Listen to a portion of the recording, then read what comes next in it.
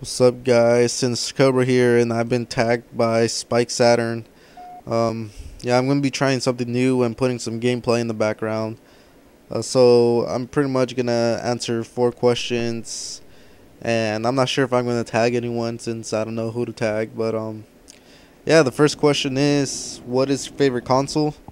And I think as of right now, my favorite console is the Xbox 360.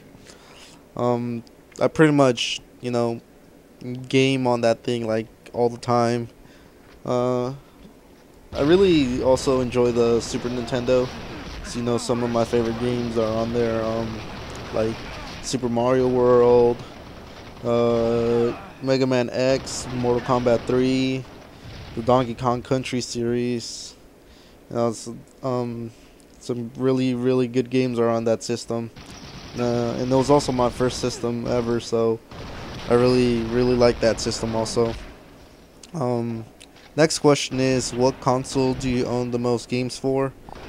And just by looking over at my shelf, I would probably say I have the most Xbox 360 games. I'm not sure. Yeah, probably most Xbox 360 games by a long shot.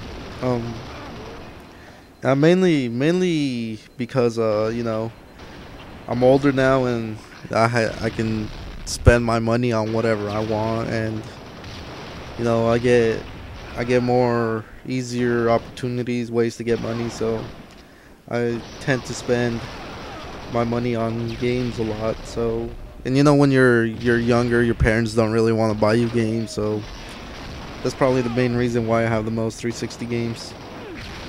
Um, Next question is, what game purchase do you regret the most? And the most recent game purchase I regret is Scribblenauts on the DS. I really cannot get into that game. I heard great things about it. I went in knowing that the controls weren't that great, but the concept for the game sounded cool. It sounded like it could be fun. Good time waster on the DS. And also, I also needed something for my trip down to Disneyland like a couple weeks ago. But yeah, I just cannot get into that game. The controls are the my main complaint about it. The puzzles aren't really that bad.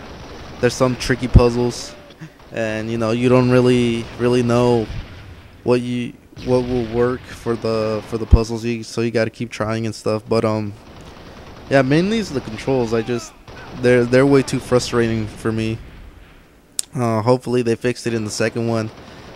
Maybe I'll pick it up one day if after doing research. But yeah, I just cannot get into Scribblenauts.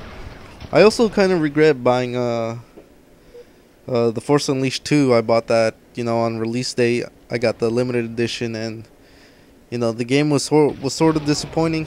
I kind of wish I waited, because I'm looking at Amazon. Like, I saw on Amazon like a week ago, they actually have the limited edition on clearance for like $30. So that's a way better price than $80. But the Star Wars fanboy in me couldn't resist buying it day one. But yeah, those are the two games I really remember regretting buying. So the next question is, do you think video game ratings are important? And yeah, I think they're important. I mean, down over here in California, our government is actually battling. I think it's called the EMA or something. They're actually having Supreme Court cases or something about banning violent video games and stuff. And things like these could be avoided if the government just supported the ESRB ratings. I mean, I know some stores, they kind of don't really, they kind of ignore them. They sell rated M games to kids under 17. But in the perfect world, we wouldn't have little kids screaming at you in Modern Warfare 2 or something. But yeah, I think video game ratings are important, and they really do help sometimes. So yeah, that's pretty much it. I don't know if I'm gonna tag anyone. I'll probably. I guess I can tag my friend Xbox Master, since he has trouble talking about stuff in his commentaries, and this will give him something to talk about. But yeah, check out Spike Saturn's channel. He tagged me, and hopefully you guys enjoyed the gameplay in the background. I believe I went 31 and like 4 or something. So yeah, hope you guys learned a little bit about me, and I'll be seeing you guys next time. Adios.